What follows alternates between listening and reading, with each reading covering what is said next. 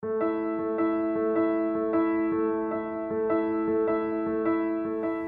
afternoon and welcome to the INSEAD Alumni Forum Europe. We're delighted that so many of you have been able to come to London for this fantastic event.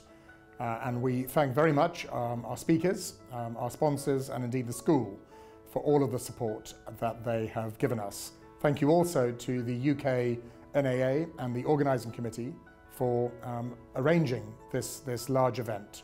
Business is undoubtedly a force for good. If you study and apply it properly, you can change the well-being of millions of people in a relatively short span of time. Now, those aren't my words, those are the words of our Dean, Ilian Mihov. The dramatic increase in the average life expectancy during the 20th century has got to be one of society's greatest achievements. Although most babies born in 1900 didn't live past the age of 50, today in most countries, average life expectancy exceeds 81, and much of this is recent. Only 50 years ago, life expectancy in Southeast Asia was 45 years old, compared to 74 years today. And much of this increase has come from the impact of business, from the development of medicines, affordable vaccines, food production and distribution systems, and transportation and communication systems.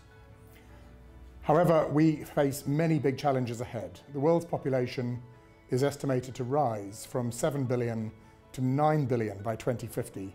And today, 860 million people go to bed every day hungry. 1 billion don't have access to a toilet. 2.5 billion have got no access to safe drinking water. And every year, 6 million children die before the age of 5.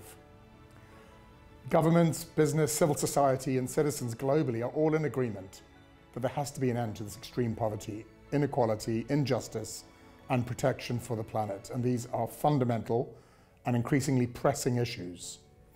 In the words of Paul Polman, the CEO of Unilever, talking about the United Nations Sustainable Development Goals, which were agreed as recently as September 2015, he said, "It is the only opportunity we have to get a moral framework for the world." And today, failed states, failed economies have led, as we can see on our TV screens, to mass migration on an unprecedented scale, straining the economies and the structures of the Europe that we live in. Now, business is not equipped and cannot solve all of these problems, but it can go some way in the creation of jobs, providing positive human purpose, provision of infrastructure, and providing ultimately the funding that allows government services to be delivered that are essential to a stable society. However, we know that business doesn't always get it right. The pursuit of profit, unclear goals have led to numerous scandals in recent years, and there is a perception by some that a career in business is simply a path to personal self-enrichment. I hope that this forum will create an opportunity to discuss this very important topic central to all of our lives as business leaders.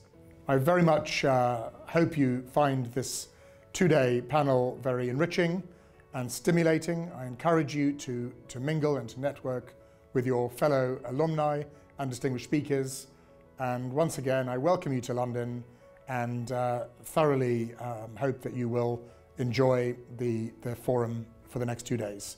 Thank you very much for coming.